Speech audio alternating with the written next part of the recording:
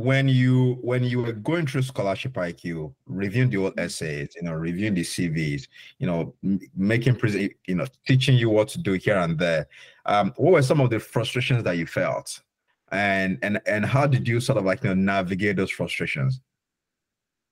Like, seriously, with you, I didn't get much more frustration. I was so free because you're so friendly as a mentor. And you're like so freely telling me about my mistake that I'm doing in there, and Mm, you're rectifying it and you're making it so correct. Right. So there are like, before is the time in between after our application, mm, after finishing our application, and we need to write one more application for the Indian embassy, right? I have mentioned you. that's right. That's right. It is not like for the international wide, but it is only for the Indian students because we are a lot in the population. So Mm, first we need to get to through Indian embassy in India, then we mm, will get into GKS one. So yeah. for that, that is the frustration point that I would say because we need to rewrite the application for Indian embassy before Yeah. clearing GKS.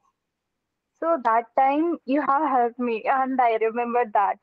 You know, you gave me like the clear essay Mm, about my experience, my introduction, and everything, and I have put it in there in the the bracket, and it doesn't take that.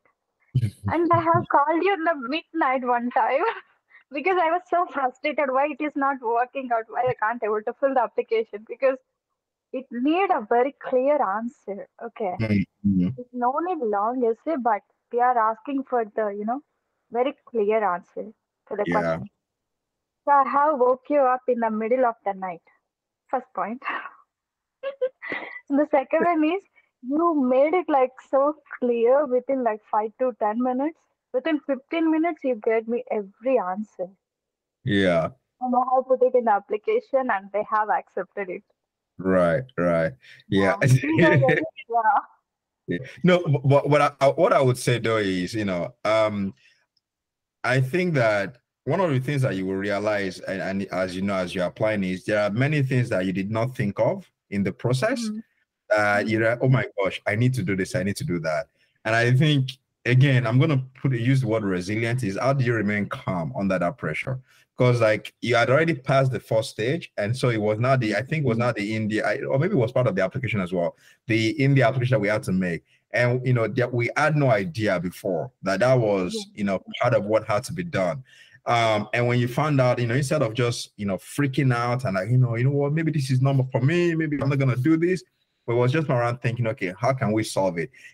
Some of my friends, they make fun of me that I always make the point that there is a solution for every problem. And I really believe that whenever there is a challenge, it's just about sitting down and thinking, okay, how can we solve this? And I'm glad that that's the attitude that you had as well. Like, how do we resolve this? And so it was not like, okay, you know what?